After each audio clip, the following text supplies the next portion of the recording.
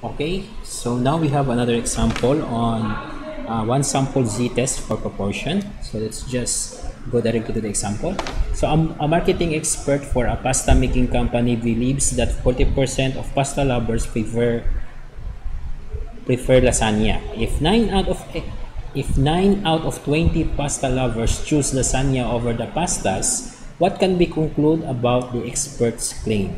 So use a 0.05 level of significance. Okay, so the problem states that a marketing expert of pasta said that 40% of the pasta lovers prefer lasagna. So that is his claim.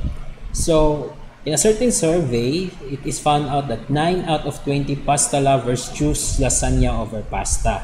So the problem now is what can be concluded about the expert's claim. Is it true or not, or it can be refuted or not. So we will go to the usual steps. Okay, so the first one is we need to state our null hypothesis. So in our null hypothesis, we will say that the claim of the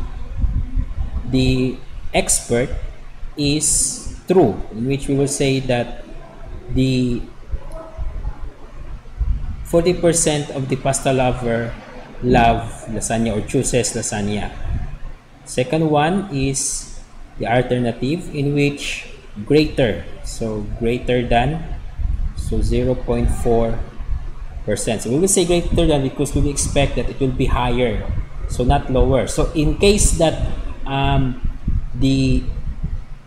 our z test will have a lower, so meaning lower than the one, it will be included on the null hypothesis. So because 40%, the marketing expert claim that 40% of those people love pasta.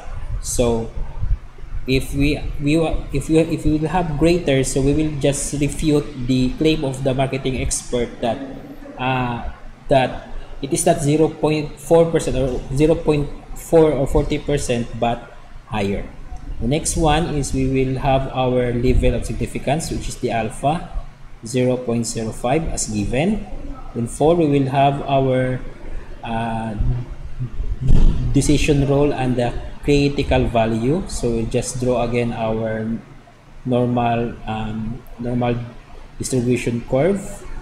Okay, so because it is 5%, so the remaining area will be 95%, and this will be 5%. So this just not go to detail, because if you watch my previous example, we will say that 0.95 of them will be fall on the critical or the fail to reject region or area. So if we were going to our z table, so the same one, that is will be 1.65, and our 0.95 is between 0.04 and 0.05, so we will have 0.045 to get the exact value of 0.95. So our z is equal to 1.645. So you just add 1.6 and 0.045, so that is 1.645. So our decision rule, if our computed z is greater than our z, we will reject our null hypothesis.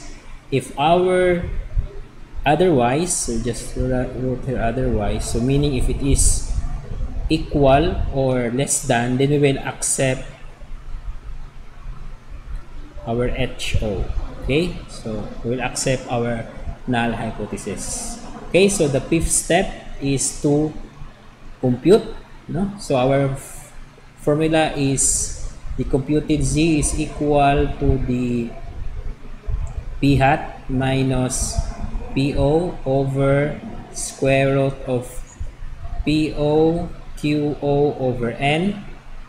Okay, so that is small letter n, not big. So our P hat, okay, P hat is equal to 9 out of 20, or 9 over 20. So that is the probability of the sample. This will be, just have our calculator here. We will show also the calculator.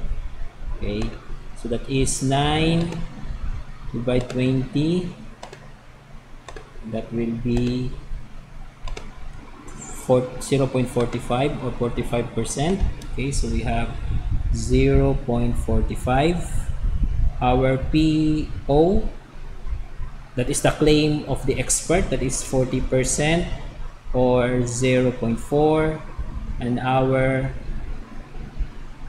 QO, so this is 1 minus our PO, which is equal to 1 minus 0.4 or equal to 0.6. Okay, so that is now the QO. On our end, so we have 20 respondents, so that is 20. So we'll substitute now. So this will be 0.45 minus 0.4 all over square root. So just write our square root bigger. So it's 0.4 times 0.6 all over 20. Okay, so we will now call on our calculator. So we have 0.45,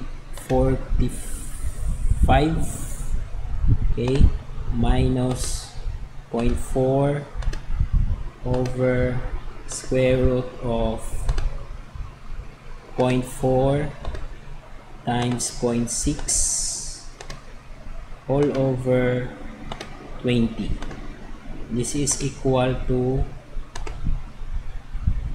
okay, so just, okay, have some, so the answer is so 0.45, 0.6, 0.4. Okay, the answer is 0.46. So our Z, computed Z, is equal to 0.46. Okay, so if we are going to have our decision, okay, decision, so our ZC, this is our decision rule, is not greater than our Z. So if we are going to compare that one in its numerical value, our ZC or computed Z is 0.46, which is not greater than 1.645. Okay, so therefore our decision will reject, we will not reject, but we will accept our null hypothesis. Okay, so maybe I have covered the calculus. Okay, so just so our ZZ is not equal to Z, so our computed Z score is not equal to Z, so this is the numerical value. Therefore, we will accept our null hypothesis. So our conclusion is that the claim of the expert, okay, is true, and this is now our whole answer for this problem. Okay, so thank you for watching this video, and as always, keep on studying.